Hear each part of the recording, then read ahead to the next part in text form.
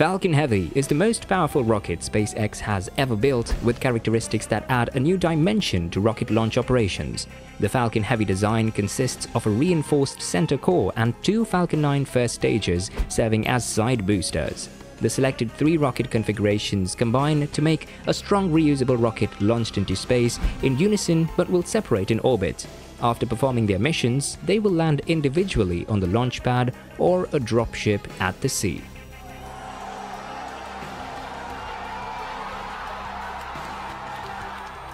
But what is the need to build the acclaimed latest Falcon Heavy rocket without launching it into space? Stay tuned as we explore the unimaginable technique SpaceX has adopted to launch the new Falcon Heavy. Three different rockets stacked together to form a unity before launching it all to space. The Falcon Heavy is the most powerful operational rocket in the world. It can transport roughly 64 metric tons, about 141,000 kilograms, into orbit, which is more than twice the payload of the next closest operational rocket, Delta IV Heavy. The Falcon Heavy rocket comprises three Falcon 9 engine cores, each with 27 Merlin engines that provide more than 5 million pounds of thrust at liftoff. Elon's space company, SpaceX, has launched Falcon Heavy, its most powerful system, into orbit and history.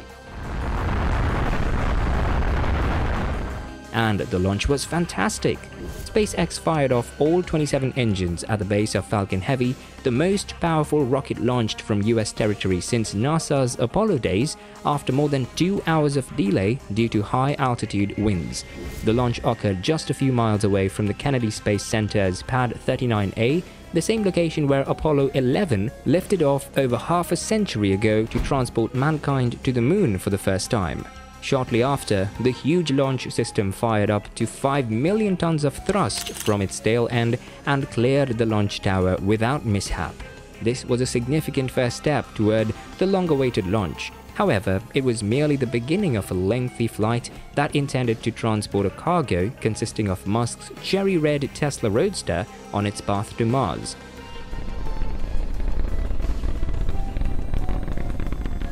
Musk himself said that he had reservations about the 27 engines working well together when they all fired simultaneously.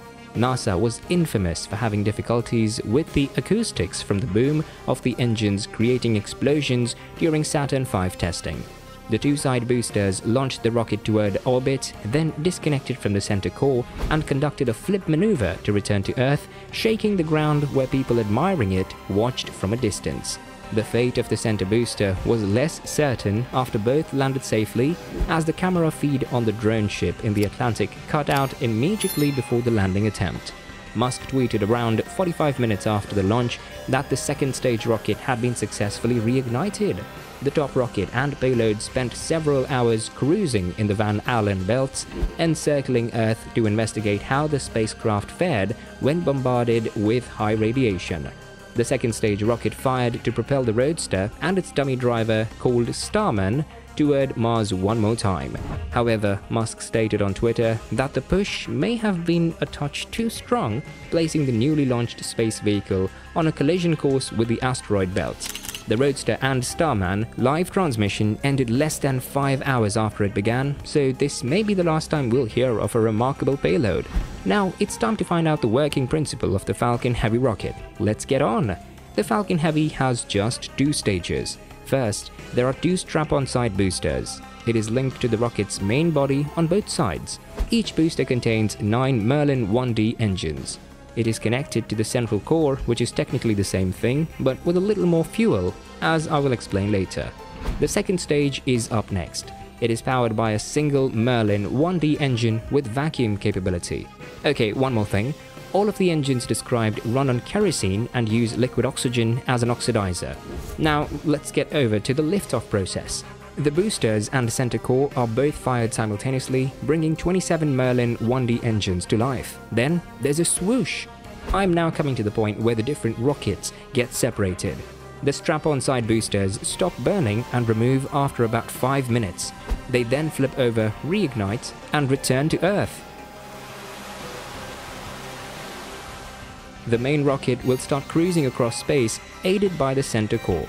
Then, after some time, the central core burns out, detaches, reignites, and returns to Earth. The solitary Merlin 1D engine, properly modified for vacuum operation, now fires and deposits the cargo in the desired orbit. The fairing, which is the upper part of the rocket, opens and the automobile is launched into what is called to be a Martian orbit. Meanwhile, the first two rockets, stacked at both left and right-hand sides, will have to return to Earth, initiate their last burn during re-entry, and land on 2 neighboring landing fields in Florida with 6 incredible sonic booms since they decelerate as fast as possible. After some time, the central core lands in the same fashion on a drone ship in the Atlantic Ocean. SpaceX will now be able to launch any mission that any of its rivals can launch at a far cheaper cost because it has the same upper stage and 3 times the first stage.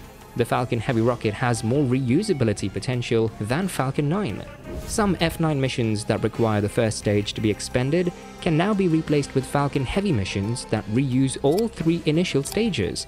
More so, even after exhausting the first stage, F9 could not compete for several objectives. I feel that the Falcon Heavy has a large enough advantage over the next most competent heavy launcher to take on the most challenging missions while still allowing for reuse. Finally, Falcon Heavy can do missions that no other orbital launcher can, such as exhausting only the center core or all 3 cores. Even if it's entirely disposable, it will cost much less per mission than the SLS when it's ready. The SLS will have a higher maximum payload, but Falcon Heavy could match it with 2 launches and still come in at a fraction of the overall cost. I've done a brief explanation about the operation principle of the Falcon Heavy, and it's time we'll check through the most effective use the Falcon Heavy will serve to SpaceX. The first use of the Falcon 9 is for high-altitude geo-satellite launches, like launching as 30 or 40 SpaceX-owned Starlink satellites constellation. Secondly, to meet the requirements of all US government launch scenarios and become a full replacement to ULA rockets. Third, to launch satellites that the Falcon 9 can launch, but its rocket fuel gets exhausted. So instead of using the Falcon 9, the Falcon Heavy will replace launches like this. And finally, the fourth is to provide sufficient performance and allow early full reuse experiments to be carried out. For instance, if 4 tons of extra recovery mass is required on the upper stage, this will directly remove 4 tons of payload capability, but since Falcon Heavy can drop over 20 tons to LEO with side boosters RTLS plus the center core ASTS, it could conceivably do an Iridium-class launch and still recover the upper stage. It may even be able to launch some smaller payloads to GTO while recovering all 4 FH parts. What is most special about SpaceX is its ingenuity and enormous effort in moving the human race to new heights in technology and space exploration, which is our natural born instinct. SpaceX, as they say, where the stars are developed, may be the last frontier for humans to explore and possibly dominate. Without SpaceX, mankind would remain in its shell and would not be able to grow beyond Earth. SpaceX has begun a new space race, and other space companies like Blue Origin and Virgin Galactic want to compete with SpaceX to bring humans into space and push the frontiers of what humans are capable of. The Falcon Heavy rocket was a testimony to human ingenuity and space technology that had not been experienced during the Apollo mission. Before the Falcon Heavy launch, there were several concerns regarding how the Falcon Heavy would function. The engineers were particularly concerned about how the engine's vibrations might affect the triple rocket system. If the vibrations had been too intense and interfered with the launch, either ripping the rocket apart or changing its flight path, the Falcon Heavy would certainly have to be modified. This would have put us years behind schedule in our mission to Mars. Ultimately, this flight represents a minor step forward for more of what SpaceX is about to achieve, and very soon, it will be a huge step forward for humanity. What is the difference between SpaceX Falcon Heavy and Falcon 9? Be sure to check out your favorite SpaceX video here.